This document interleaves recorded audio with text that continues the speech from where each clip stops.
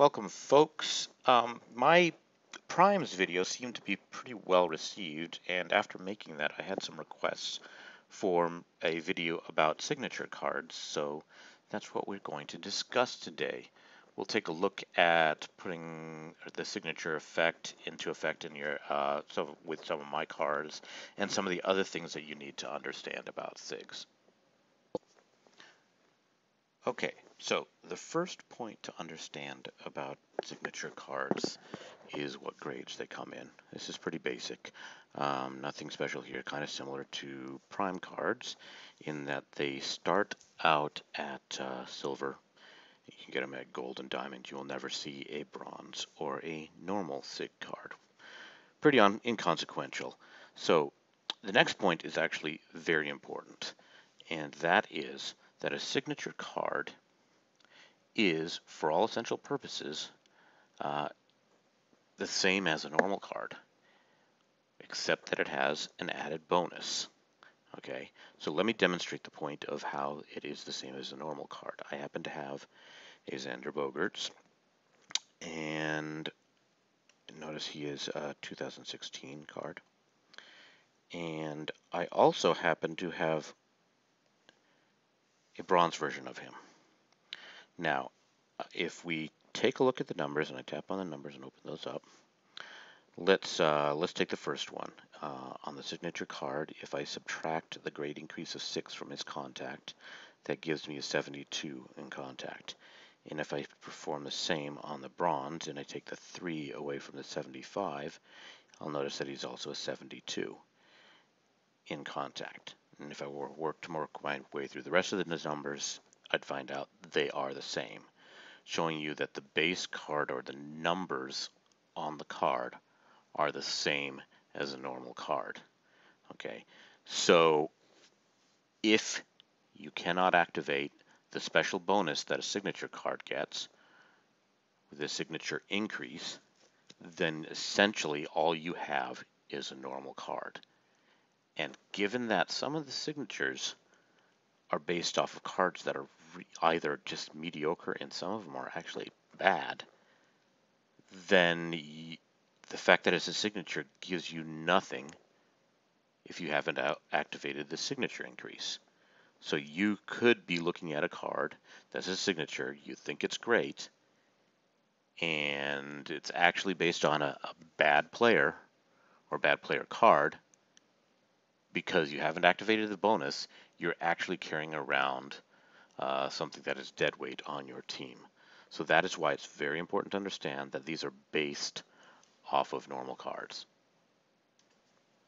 Okay, with that understanding, now let's look at how those signature bonuses actually come into effect and how they can affect your team. So we'll take a look at some of the ones that I have in use. We'll point out where the numbers are, and then we'll do a little swapping and see how they are with different set bonuses. So that said, let's see, where can we start? Let's take a look at a simple case of Altuve here. Okay, the things that you want to note are this. First of all, notice my set deck effect column says +5. Okay, and if you recall what the bonus of a signature card is, it is these whatever set deck effects you have are doubled. So when I first got signature cards, I expected to see that set deck was going to be 10 there, but it's not. In order to see your signature bonus, you have to open up the numbers by tapping on his base numbers here and notice the signature increase line. That is always going to mirror what the set deck line is. So once you've added together all these pluses and minuses, you'll find that he gets overall +10 to each of his ability scores, based on the fact that the signature increases 5 and the set deck, add those together, and that gives you your 10.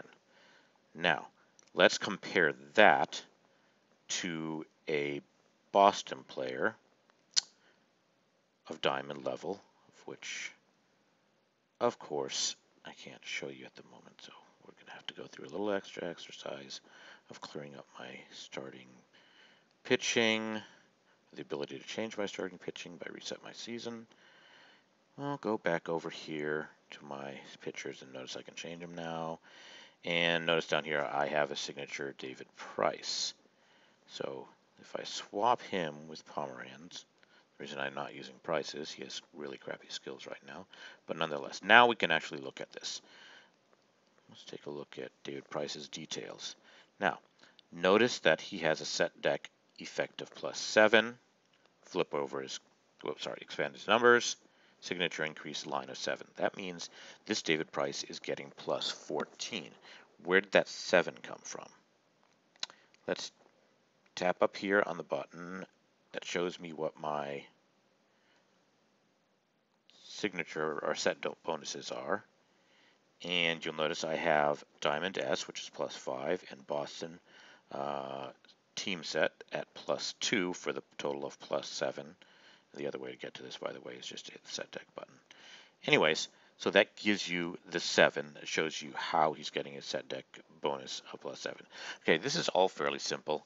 I have an all-diamond team, and Diamond's set deck bonuses affect both batters and pitchers.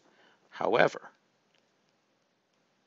if we scroll down here to a gold set bonus, you'll notice that the set bonuses only affect pitchers. And then for silver, it affects, once again, pitchers only. Which means if you have a signature card on a team without a diamond set deck bonus, you could potentially not be able to activate the signature bonus. More explicitly, if I take my, we need to use a batter as an example. If I take Bogaerts here, and I try to put him onto an all-silver team, he has nothing to multiply. His signature increase can't be activated because he's not receiving any bonus from a silver set deck. Therefore, he's just going to behave like any other silver Bogaerts card. So that pretty much makes it useless. So signature cards that are not pitchers on teams that do not have a diamond set deck bonus are essentially the same as a normal card. You really aren't activating any extra bonus. Whereas a pitcher can be placed into a silver or gold team and will see a double bonus on their scores. So that becomes very useful for pitchers and relievers, obviously. Reliever also being a pitcher. Nonetheless, so let's take a look at one more thing before I let you go, and that is, what is it going to look like if I take a gold Mookie Betts and put him into my roster? We'll take this Mookie and we'll swap him with somebody else, switch players. And just to recap for people who aren't as familiar with the set deck bonuses,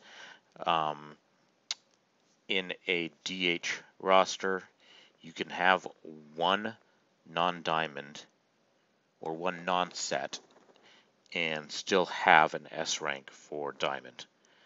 So if I look at him, he doesn't qualify for the diamond, but he does qualify for my team set. So that means he gets +2 from the team set, and sorry, I keep doing that. And the signature increase gives him another +2, which makes him +4 overall signature bonus that he gets because he's on my team set, which I just realized does point out that if you have a signature card that is on the proper team, even if it is a silver or gold, that will be useful. Okay, so I amend my statement a little bit. Pitchers are useful on signature pitchers are useful Uh, Regardless of whether or not they're on your team set, they will always get some type of bonus at any level, silver, gold, or diamond. Whereas batters, if they're not a diamond and they are not in a team set, then they're just going to be like a normal card. Okay, so that covers the basics of it.